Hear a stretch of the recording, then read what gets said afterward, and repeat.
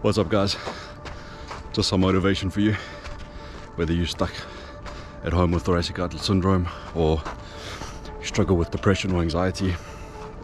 I've gone through so much in the last year and in the years before with my thoracic outlet syndrome when I was stuck at home and my severe panic attacks. And today I climbed up a mountain called Lion's Head in Cape Town. Here's the view. And from where I was to what I accomplished today, anybody can do it.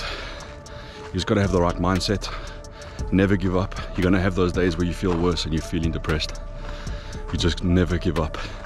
Keep moving forward and you'll slowly get to where you want to get to. You'll accomplish great things. And instead of being stuck at home, you could be experiencing views like this. So just never give up, no matter what. I'll see you guys soon.